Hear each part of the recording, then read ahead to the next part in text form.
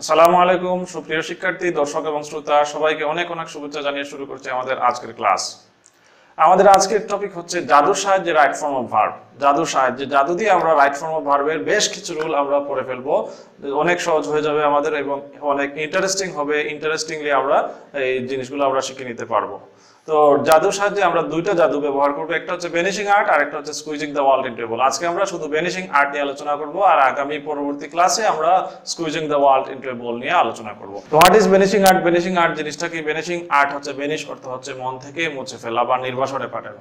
একটা জিনিস এখানে আছে, এটা যদি আমি নাই মনে করি তাহলে ওই আমার অন্য জিনিসগুলো সহজে আমরা করে নিতে পারবো। সাবজেক্ট এবং ভার্বের মাঝখানে যে প্রতিবন্ধকতাগুলো থাকে, যে ওয়ার্ডগুলো আসার কারণে সাবজেক্ট এবং ভার্বের একটা দূরত্ব তৈরি হয়, এই জিনিসগুলো যদি আমরা বাদ দিয়ে দিতে পারি তাহলে সাবজেক্ট এবং ভার্ব কাছাকাছি চলে আসবে। তখন আমরা সহজে সাবজেক্ট দেখে ভার্বটা বসাতে পারবো। সাবজেক্টের নাম, বিশেষ করে নাম্বার এবং পার্সন, সাবজেক্টের নাম্বার এবং পার্সনটা অনুযায়ী ভার্বটা যেহেতু বসাতে হয়, আমরা আগের ক্লাসে পড়েছি যে ভার্ব ঠিক করে বসানোর জন্য আমাদের পাঁচটা ছিল: বিএনপিটিবি, ব্যাকগ্রাউন্ড, নাম্বার, পার্সন, টেন্স এবং ভয়েস। বিএনপিটিবি এটা ছিল আমাদের টাচটোন, আমরা সেট করেছিলাম আগের ক্লাসে। তো এই টাচটোন অনুযায়ী আজকে আমরা শুধু নাম্বার এবং পার্সন নিয়ে আমরা কিছু কাজ করব এবং আমাদের পরবর্তী ক্লাসেও আমরা এই নাম্বার পার্সন নিয়ে কাজ করব আরেকটা জাদুর টার্মের সাহায্যে, squeezing the world into a বল। আর আজকে হচ্ছে আমাদের ভ্যানিশিং আর্ট। তো চলুন শুরু করি আমরা ভ্যানিশিং আর্ট নিয়ে আলোচনা। প্রথমে আমরা একটা বাক্য দেখি, the colour of the mangoes B green, আমগুলোর রং সবুজ। এখন এখানে বির জায়গায় আমরা কি বসাবো? এম, ইজ না আর কোনটা বসাবো? এখানে দেখা যাচ্ছে যে the colour of the mangoes, আমগুলোর রং, পুরোটাই কিন্তু সাবজেক্ট। আমগুলোর রং সম্পর্কে বলা হচ্ছে, শুধু আম সম্পর্কে বলা হচ্ছে না, রং সম্পর্কে বলা হচ্ছে না। তাহলে আমরা এটাকে সাবজেক্ট, এটাতে সাবজেক্টের হেডওয়ার্ড, এই যে একটা ফ্রেজ আছে, এটা এখানে দেখা যাচ্ছে যে এই যে কালার শব্দটা আছে এটা হচ্ছে সিঙ্গুলার, আবার ম্যাঙ্গো শব্দটা আছে প্লুরাল। তো আমরা কোনটাকে আমরা সাবজেক্টের হেডওয়ার্ড বা প্রধান শব্দ ধরবো? যদি কালারকে ধরি তাহলে এখানে ইজ দিতে হবে, যদি ম্যাঙ্গোজ ধরি তাহলে আর দিতে হবে। তো কি বসাবো আমরা একটু চিন্তা করেন। ওকে, আমরা এই ক্ষেত্রে আমরা তিনটা স্টেপ ফলো করব। প্রথমত হচ্ছে এই ফ্রেজটাকে আমরা প্রথমে বাংলায় অনুবাদ করব। তো এটাকে বাংলায় অনুবাদ করলে হয় আমগুলোর রং। দ্বিতীয় কাজ হচ্ছে শেষ শব্দটাকে চিহ্নিত করা, এখানে সব শেষ শব্দটা আছে রং। এরপরে তৃতীয় কাজ হচ্ছে এই রং শব্দের ইংরেজি যে প্রতিশব্দ যেটা আছে ওইটা আমরা নিয়ে আসবো, কালার। তাহলে এই কালারটাই হচ্ছে আমাদের হেডওয়ার্ড। এই কালারটা রেখে আমরা বাকি সব অংশ আমরা আমাদের জাদু দিয়ে, ভ্যানিশিং আর্ট দিয়ে বাকি সব কিছু আমরা মন থেকে মুছে ফেলবো, উধাও করে দিব। তো আমরা এটাকে উধাও করে দিই। এই ফু দেওয়ার সাথে সাথে বাকি শব্দগুলো উধাও হয়ে গেল। এখন থাকলো শুধু কালার, বি। তো কালার যেহেতু সিঙ্গুলার, কালারের পরে এমনিতেই আমরা ইজ বসাবো, কোনো সময় আমরা কালারের পরে আর বসাবো না। কালার যেহেতু একটা সিঙ্গুলার শব্দ, এখানে বির জায়গায় আমরা ইজ দিয়ে দিব, হয়ে যাবে কালার ইজ গ্রিন। তো হয়ে গেল কালার ইজ গ্রিন। এখন আমরা বাকি যে শব্দগুলো মুছে ফেলেছিলাম ওইগুলো আবার নিয়ে আসি, the colour of the mangoes is green. এবার হয়ে গেল। তো এইরকম ফ্রেজ যদি সাবজেক্ট হয়ে থাকে তাহলে আমরা কি করব? তিনটা স্টেপ ফলো করব। প্রথমত হচ্ছে ফ্রেজটাকে বাংলায় অনুবাদ করব। দ্বিতীয়ত হচ্ছে যে এই ফ্রেজের বাংলা অনুবাদের শেষ শব্দ যেটা, এটাকে চিহ্নিত করব। এই শেষ শব্দের ইংরেজি প্রতিশব্দ যেটা, ওইটাকে নিয়ে আসবো। ওইটা রেখে বাকি সবকিছু আমরা ভ্যানিশিং আর্ট দিয়ে আমরা মন থেকে মুছে দেব। শুধু আমরা একটা শব্দ নিয়ে চিন্তা করব এবং ভার্বটা নিয়ে চিন্তা করব। ওই শব্দটা যদি সিঙ্গুলার হয় তাহলে ভার্বটা সিঙ্গুলার, ওই শব্দটা যদি প্লুরাল হয় তাহলে ভার্বটাও প্লুরাল হবে। তো এরকম আমরা আরেকটা বাক্য দেখি, the mangoes of the tree be very sweet. The mangoes of the tree, এই গাছটার আমগুলো হচ্ছে খুব মিষ্টি। তো এখানে আবার সাবজেক্ট হচ্ছে কোনটা? The mangoes of the tree, পুরোটাই হচ্ছে সাবজেক্ট। ফ্রেজটাই, পুরো ফ্রেজটা, শব্দগুচ্ছটাই সাবজেক্ট। তো ফ্রেজ যদি সাবজেক্ট হয় আমাদের কি করতে হবে? তিনটা স্টেপে কাজ করতে হবে। প্রথমত এটাকে আমরা বাংলায় অনুবাদ করে নিব, তাহলে দাঁড়াবে আমাদের গাছটার আমগুলো। তাহলে গাছটার আমগুলো শেষ শব্দ হবে কি? আমগুলো। তো শেষ শব্দের প্রতিশব্দ কি হচ্ছে? ম্যাঙ্গোজ। তো ম্যাঙ্গোজ যেহেতু প্লুরাল আছে, তবে বাকি সবকিছু আমরা ভ্যানিশিং আর্ট দিয়ে ভ্যানিশ করে দিলাম, হয়ে গেল ম্যাঙ্গোজ বি। এখন ম্যাঙ্গোজ যেহেতু প্লুরাল আছে, তো বির জায়গায় কি বসাতে হবে? আর বসাতে হবে। Mangoes are very sweet. এবার আমরা ওই যে মুছে ফেলেছিলাম মন থেকে, আবার এগুলোকে নিয়ে আসবো। এবার হয়ে গেল the mangoes of the tree are very sweet, গাছটার আমগুলো হচ্ছে খুবই মিষ্টি। আরেকটা বাক্য আমরা দেখি, every year A lot of children die of cholera, প্রতি বছর কলেরায় অনেক শিশু মারা যায়। এখানে এই তৃতীয় বাক্যটা আবার নিয়ে আসলাম কিসের জন্য, যে কারো কারো মনে প্রশ্ন আসতে পারে যে 3টা স্টেপের দরকার কি 2টা স্টেপ দেখলিতে হয়। বাংলা অনুবাদ করলাম, বাংলাদেশ শেষ শব্দটা ওইটাই তো হেড ওয়ার্ড হবে, তাহলে ওইটা অনুযায়ী ভার্ব বসিয়ে দিলে তো হয়ে যায়। আবার ইংরেজি শব্দটা নিয়ে আসার প্রয়োজন কি, এখানে আমরা বুঝতে পারবো যে ইংরেজি শব্দটা প্রতিশব্দটা আনার প্রয়োজনটা কি। তো আমরা এখানে দেখতে পাচ্ছি এভরি ইয়ার প্রতি বছর, এখানে সাবজেক্ট হচ্ছে এ লট অফ চিলড্রেন, অনেক শিশু মারা যায়, অনেক শিশু কলেরায় মারা যায়, অনেক শিশু হচ্ছে এটা হচ্ছে সাবজেক্ট। তো এখানে অনেক শিশু অনুবাদ যদি আমরা করি তাহলে অনেক শিশু, শেষ শব্দটা হচ্ছে কি শিশু, শিশুটা কিন্তু বাংলায় কিন্তু সিঙ্গুলার চলে আসছে। তো বাংলায় যদি আমরা চিন্তা করি তাহলে এখানে কিন্তু আমাদের এস বা এস যোগ করতে হবে, ডাইস দিতে হবে, কিন্তু এখানে আমরা এই শিশু দিয়ে শেষ করব না, শিশুর প্রতিশব্দ আমরা নিয়ে আসবো চিলড্রেন। চিলড্রেন যেহেতু plural, চাইল্ডের plural, child singular, children plural, অতএব এখানে আমাদের চিলড্রেনটা যেহেতু প্লুরাল, অতএব ডাই যেভাবে আছে সেভাবেই থাকবে, কোনো পরিবর্তন করতে হবে না। তাহলে আনসারটা হবে every year A lot of children die of cholera. এবার আরেকটা রুলে আসি, এটাও আমরা বেনিশিং আর্টে সাহায্য করব। সাবজেক্ট এবং ভার্বের মাঝখানে যদি কোনো অ্যাডভার্ব, আগে পুরোটাই কিন্তু সাবজেক্টের অংশ ছিল, এখন এটা সাবজেক্টের অংশ না, সাবজেক্ট এবং ভার্বের মাঝখানে যদি কোনো অ্যাডজেক্টিভ বা অ্যাডজেক্টিভ ফ্রেজ অথবা অ্যাডভার্ব বা অ্যাডভার্ব ফ্রেজ চলে আসে মাঝখানে, তাহলে এই অ্যাডজেক্টিভ বা অ্যাডভার্ব বা অ্যাডজেক্টিভ ফ্রেজ এগুলো আমাদের কিন্তু সাবজেক্ট এবং ভার্বের মধ্যে একটা দূরত্ব তৈরি করবে। আর এই দূরত্বটা থাকার কারণে আমরা সাধারণত সবকিছু কিন্তু বাংলায় চিন্তা করি, আর অনেক দূরে চলে গেলে ওই বাংলায় চিন্তাটাই আরো বেশি প্রবল হয়ে ওঠে, তখন আমরা ভার্বটাকে সাবজেক্টের সাথে আমরা লিঙ্ক করি না, ভার্বটাকে সাবজেক্টের নাম্বার পার্সনের দিকে আমরা খেয়াল না করে এমনিতে অর্থ অনুযায়ী একটা বা টেন্স অনুযায়ী একটা আমরা বসিয়ে দেই, আমরা নাম্বার পার্সন অনুযায়ী যে সাবজেক্টটা বসাতে হবে ওইটা কিন্তু ভুলে যাই। কিসের কারণে? মাঝখানে যে অ্যাডজেক্টিভ বা অ্যাডভার্ব এসে মাঝখানে প্রতিবন্ধকতা তৈরি করে, মানে out of sight out of mind, মনের বাইরে, দৃষ্টির বাইরে চলে গেলে মনেরও বাইরে চলে যায়, মাঝখানে যে শব্দগুলো আসছে যার কারণে আপনার মন থেকে ওইটা কিন্তু নাম্বার পার্সন যে ঠিক করে বসাতে হবে ওটা কিন্তু ভুলে যাবে। অতএব কি করতে হবে, আমাদের ওই বেনিশিং আর্টটা প্রয়োগ করে আমরা মাঝখানের যে অ্যাডজেক্টিভ অ্যাডভার্ব বা এই টাইপের যে শব্দগুলো আসবে এইগুলোকে আমরা বেনিশিং আর্ট দিয়ে বেনিশ করে দেব। এবার আমরা উদাহরণ দেখি, যে প্রথম বাক্যে আছে he always speak the truth, speak the truth সত্য কথা বলা, এমনিতে আমরা স্পিক দ্য ট্রুথ সত্য কথা বলো, সদা সত্য কথা, always speak the truth, never tell এ লাই, এরকম আমরা বাক্যগুলো কিন্তু এগুলো কিন্তু কমন, সাবজেক্ট দিয়ে কিন্তু বাক্যটার চেয়ে বেশি ব্যবহৃত হয় এগুলা ইম্পারেটিভ সেন্টেন্স হিসেবে, always speak the truth R never tell এ লাই। তো এই যে অলওয়েজ এবং নেভার থাকার কারণে এই যে আগে সাবজেক্টটা হি আছে, এই হিটা কিন্তু আপনি খেয়াল করবেন না, দেখা যাবে ওই he always speak the truth যেভাবে আছে সেভাবে বসিয়ে দিবেন, অথবা হি নেভার টেল এ লাই যেভাবে আছে সেভাবে বসিয়ে দিবেন। কিন্তু আমরা যদি কি করি, এই আমাদের বেনিশিং আর্ট দিয়ে অলওয়েজটা যদি আমরা মুছে দেই, মুছে দিলাম, তো হয়ে গেল কি হি স্পিক দ্য ট্রুথ। এখন কিন্তু সাবজেক্টের ঠিক সাথে সাথে ভার্বটা আছে, হি যেহেতু সাবজেক্টটা থার্ড পারসন সিঙ্গুলার নাম্বার, অতএব আপনার মাথায় সহজেই কিন্তু চলে আসবে যে subject third person singular number, ভার্বের শেষে এস বা ইএস যোগ করতে হবে, তো আনসারটা হবে স্পিক্স।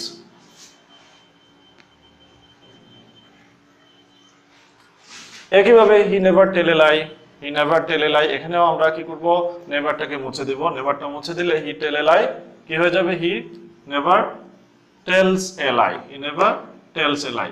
আমরা মুছে দেওয়ার পরে আবার কিন্তু এটা নিয়ে আসবো, এখানে অলওয়েজ নিয়ে আসবো আর এখানে নেভার নিয়ে আসবো। তৃতীয় বাক্য আমরা দেখি, the bird flying in the sky look very beautiful, এখানে আমাদের অতিরিক্ত শব্দ চলে আসছে, flying in the sky, adjective phrase চলে আসছে ফ্লাইং ইন দ্য স্কাই, কোন পাখি, আকাশে উড়ন্ত পাখি। তো আমরা যদি আমাদের বেনিশিং আর্ট দিয়ে ফ্লাইং ইন দ্য স্কাই মুছে দেই, তাহলে আমাদের থাকলো দ্য বার্ড লুক, তাহলে the bird third person singular number বসাতে হবে লুকস, দ্য বার্ড লুকস,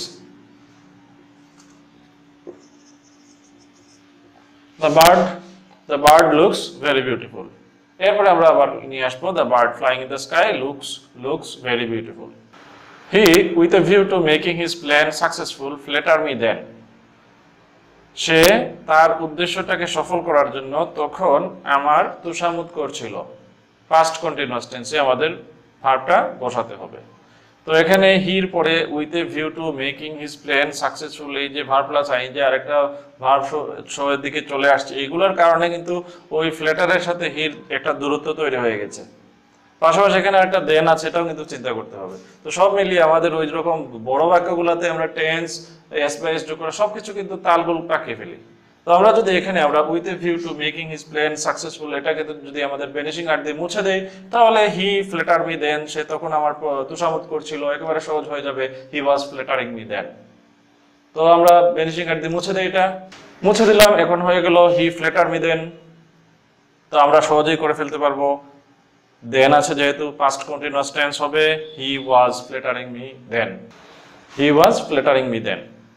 তারপরে আমরা ওই আবার আগের অংশটা নিয়ে আসবো। তো হয়ে গেল আমাদের answer, he with a view to making his plan successful was flattering me দেন, সে তার পরিকল্পনাটাকে সফল করার জন্য তখন আমার তোষামোদ করছিল। এবার আমরা আরেক ধরনের বাক্যে চলে আসি, Azad or his brothers have done the work. Azad অথবা তার ভাইরা, আজাদ যদি হয় তাহলে সিঙ্গুলার, তার ভাইরা হলে কিন্তু প্লুরাল। যদি আজাদকে আমরা আজাদ যদি কাজটা করে থাকে তাহলে কিন্তু এখানে হ্যাজ হওয়ার কথা, আর যদি তার ভাইরা করে থাকে তাহলে এটা হবে হ্যাভ। এখন তো আমরা কনফিউশনে পড়ে গেলাম কোনটা বসাবো, কাজটা কে করলো সেটাও তো আমরা জানি না। আজাদ যদি করে থাকে তাহলে হ্যাজ, আর আজাদের ভাইরা করে থাকলে হ্যাভ, কি বসাবো তাইলে? তো আমরা কি করব, এক্ষেত্রে আমাদের ভ্যানিশিং আর্ট আমরা প্রয়োগ করব। ভ্যানিশিং আর্ট প্রয়োগ করে আমরা কি করব, প্রথম অংশটা আমরা ভ্যানিশ করে দিব, ওর এর আগ পর্যন্ত যা আছে আমরা ভ্যানিশ করে দিব। তাহলে আমাদের কি থাকবে, ভ্যানিশ করে দিলাম his brothers have done the work, অতএব যা আছে তাই থাকবে, হ্যাভটা শুধু ব্র্যাকেটটা উঠিয়ে দিলেই হয়ে যাবে his brothers have done the work, তার ভাইরা কাজটা করেছে। একইভাবে আমরা দেখি none but the graduates be allowed to apply for the post. None but the graduates, but আছে এখানে ছিল ওর অথবা বাট যদি থাকে তাহলে আমরা কি করব, প্রথম অংশ আমরা ভ্যানিশ করে দিব, আর শেষের অংশ যেটা আছে ওইটাই সাবজেক্ট ধরে নিয়ে আমরা ওই সাবজেক্ট অনুযায়ী আমরা ভার্বটা বসিয়ে দিব। তাহলে এখানে আমরা কি করব, নান বাটটা ভ্যানিশ করে দিব। হয়ে গেল the graduates be allowed to apply for the post, পোস্টের জন্য শুধু গ্রাজুয়েটদেরকে অনুমতি দেওয়া হয় অ্যাপ্লাই করার জন্য। তাহলে দ্য গ্রাজুয়েটস যেহেতু প্লুরাল আছে অতএব ভার্বটা হবে কি প্লুরাল, অতএব বি সমান হবে আর। এবার আমরা ওই আগের অংশগুলো ফিরিয়ে আনি, Azad or his brothers R none but the graduates. তবে আমাদের এইরকম যে অর বাট এবং এইগুলো থেকে উৎকলিত আরো যে শব্দগুলো আছে, অরের জায়গায় এখানে আমরা যোগ করে দিতে পারি আইদার অর, আজাদ অথবা তার ভাইয়েরা, আইদার অর অথবা নাইদার নর, নাইদার নর, আজাদও নয় তার ভাইয়েরাও নয় কাজটা করেছে, মানে আজাদ অথবা তার ভাই কেউই কাজটি করেনি। আর বাট থেকে আরেকটা শব্দ উৎপন্ন হয় যেটা হচ্ছে নট অনলি বাট অলসো, এখানে আমরা এটাতে আমরা ব্যবহার করি not only Azad but also his brothers, কেবল আজাদ নয় বরং তার ভাইয়েরাও কাজটা করেছে। তো আমরা পেয়ে গেলাম or but, either or, neither নর, নট অনলি বাট অলসো, এই ধরনের কনজাংশন দিয়ে যদি দুইটা সাবজেক্ট জোড়া লাগে তাহলে আমরা প্রথম অংশটা ভ্যানিশ করে দিই, ভ্যানিশিং আর্ট দিয়ে ভ্যানিশ করে আমরা দ্বিতীয় অংশটাকে সাবজেক্ট ধরে দ্বিতীয় অংশের নাম্বার পার্সন অনুযায়ী আমরা ভার্বটা বসিয়ে দিব। তাহলে আমাদের কাজ অনেকটা সহজ হয়ে যাবে, কনফিউশন থাকবে না। এবার আরেকটা বাক্য আমরা দেখি, Azad as well as his brothers have done the work. এখানে এজ ওয়েল এজ অর্থ হচ্ছে এবং, আজাদ এবং তার ভাইয়েরা কাজটা করেছে। কে কাজটা করেছে? আজাদও করেছে, তার ভাইয়েরাও করেছে। স্বাভাবিকভাবে চিন্তা করলে বোঝা যায় অবশ্যই সাবজেক্টটা প্লুরাল, কারণ আজাদও করেছে তার ভাইয়েরাও করেছে। কিন্তু এখানে রুল হচ্ছে এজ ওয়েল এজ যদি থাকে তাহলে প্রথম অংশ অনুযায়ী সাবজেক্ট হবে। ঠিক আগের যে রুল আমরা করেছিলাম অর বাট এগুলোর উল্টা, এগুলোর উল্টো রুল হচ্ছে শেষের অংশ এখন আমরা ভ্যানিশ করে দিব। তো আমরা ভ্যানিশিং আর্ট প্রয়োগ করে আমরা শেষের অংশ ভ্যানিশ করে দিলাম। তাহলে রয়ে গেল Azad have done the work. Azad যেহেতু থার্ড পারসন সিঙ্গুলার নাম্বার অতএব হ্যাভটা হ্যাজ হয়ে যাবে, তাহলে Azad has done the work. এবার আমরা বাকিটা নিয়ে আসলাম, হয়ে গেল Azad as well as his brothers has done the work. তো এই এজ ওয়েল এজটা মনে রেখে, এজ ওয়েল এজের একটা গ্রুপ আছে, এই গ্রুপটা সবগুলো এজ ওয়েল এজ কে অনুসরণ করবে। এজ ওয়েল এজ থাকলে যেভাবে প্রথম অংশ অনুযায়ী ভার্ব বসাতে হয়, এজ ওয়েল এজের মতো কতগুলো শব্দ আছে এগুলো মুখস্থ করে নিতে হবে। শব্দগুলো হচ্ছে as well as with, along with, together with, accompanied by, in addition to, and not. And not মানে পরেরটা না, এমনিতে বলা হচ্ছে and not। আর বাকি সবগুলোর অর্থ হচ্ছে এবং বা এবং এর মতো। কিন্তু ওই কাজ বোঝানোর সময় সবাই কাজ করবে, কিন্তু ভার্ব বসানোর সময় আমাদের চিন্তা করতে হবে শুধু প্রথমটার নাম্বার পার্সনটা কি। প্রথম অংশটা যদি সিঙ্গুলার হয় তাহলে ভার্বটা সিঙ্গুলার হবে, প্রথম অংশটা যদি প্লুরাল হয় তাহলে ভার্বটা প্লুরাল হয়ে বসবে। এবার আমরা দেখি রিলেটিভ প্রোনাউন। রিলেটিভ প্রোনাউন হচ্ছে যে প্রোনাউনগুলো তার ঠিক আগের নাউনটাকে বোঝায় এবং পাশাপাশি এটা কনজাংশনেরও কাজ করে। রিলেটিভ প্রোনাউনের পরে একটা পুরো একটা রিলেটিভ প্রোনাউনটা সাবজেক্ট হতে পারে, অথবা রিলেটিভ প্রোনাউনের পরে আরেকটা সাবজেক্ট থাকতে পারে। যে সাবজেক্ট থাকবে, সাবজেক্টের পরে ভার্ব থাকবে, পুরো একটা ক্লজ থাকবে। তো এরকম যদি রিলেটিভ প্রোনাউনটা যদি সাবজেক্ট হয়, তাহলে এর পরের যে ভার্বটা আছে এটা আমরা সিঙ্গুলার বসাবো না প্লুরাল বসাবো, এটাতে আমরা কনফিউশনে পড়ে যাব। কারণ হু, হুম, whose, which, what, that, but, এই যে রিলেটিভ প্রোনাউনগুলো, এগুলো সিঙ্গুলারও বোঝায়, প্লুরালও বোঝায়। হু অর্থ যে হতে পারে, যারা হতে পারে। এমনিতে হু অর্থ এটা যদি ইন্টারোগেটিভ প্রোনাউন হয়, তাহলে হু অর্থ হবে কে বা কারা। যদি রিলেটিভ প্রোনাউন হয়, সাধারণত যে বা যারা হবে। হুম অর্থ যাকে বা যাদেরকে, হুজ অর্থ যার বা যাদের, হুইচ অর্থ কোনটি, যেটি বা যেগুলো, হোয়াট অর্থ যা বা যেগুলো, দ্যাট অর্থ যা বা যেগুলো বা যে বা যারা, যে কোনো কিছু হতে পারে, বাট অর্থ যে না বা যা না। তো এই যে শব্দগুলা রিলেটিভ প্রোনাউনগুলো যদি থাকে, তাহলে আমরা কি করব, রিলেটিভ প্রোনাউনটাকে বেনিশ করে দেব, এবং তার আগে দেখব যে ওই যে তার আগের যে নাউনটা ওইটা যদি সিঙ্গুলার হয় তাহলে ভার্বটা সিঙ্গুলার হবে, তার আগেরটা যদি প্লুরাল হয় তাহলে ভার্বটা প্লুরাল হবে। যেমন I saw some boys who be playing, আমি কিছু বালককে দেখেছিলাম যারা খেলছিল। এখন হুটা যদি সাবজেক্ট ধরি, তাহলে হুর পরে বিটা এখানে ওয়াজ বসবে না, ওয়াজ বা ওয়ার বসাতে হবে, কারণ আগে সো আছে। এটা যেহেতু পাস্ট ফর্ম, তো এটাও পাস্ট ফর্মে বসবে। তো বিটা যদি পাস্ট ফর্মে বসে তাহলে ওয়াজ হতে বা ওয়ার হবে। এখন হুটা আমরা তো হু দিয়ে তো আমরা সিঙ্গুলার প্লুরাল নির্ণয় করতে পারি না, তাহলে হু ওয়াজ বসাবো না ওয়ার বসাবো। তো আমরা কি করতে পারি, আমাদের ভ্যানিশিং আর্ট দিয়ে আমরা হুটাকে ভ্যানিশ করে দেই। ফিনিশ করে দিলাম। এবার হলো কি সাম বয়েজ, সাম বয়েজটা কি প্লুরাল, অতএব সাম বয়েজের পরে ভার্বটা প্লুরাল বসবে, অতএব বি সমান হবে ওয়ার।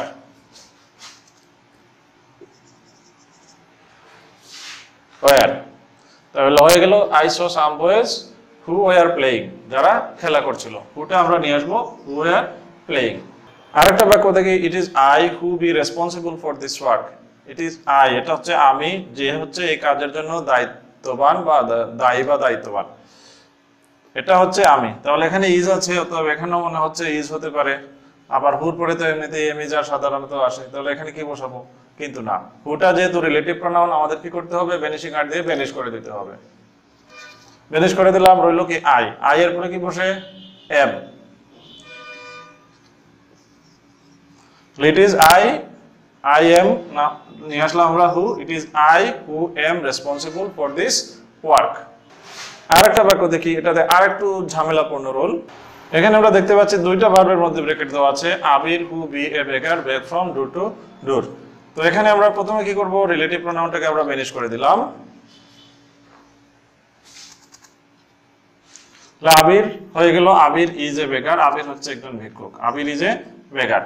আবার এই ব্যাগের সাবজেক্টটাকে, এই ব্যাগের সাবজেক্টটা কিন্তু আবির, আর এই ইজের সাবজেক্টটা হচ্ছে হু। তাহলে হুটা আমরা আবিরকে দেখে বসাবো, আবির হু ইজ এ বেকার, এটা বসালাম। এখন আমরা কি করব, এই ব্যাগটা বসানোর জন্য আমরা এই পুরো রিলেটিভ ক্লজটাকে ফিনিশ করে দিলাম, আবির ব্যাক ফ্রম ডোর টু ডোর। এখন হয়ে যাবে আবির সাবজেক্টের পরে ভার্ব আসলে আবিরের পরে ব্যাগস হবে স্বাভাবিকভাবে, আবির ব্যাগস ফ্রম ডোর টু ডোর। এটা একেবারে সহজ হয়ে গেল। এবার আমরা নিয়ে আসলাম আবির who is a beggar, bags from door to door.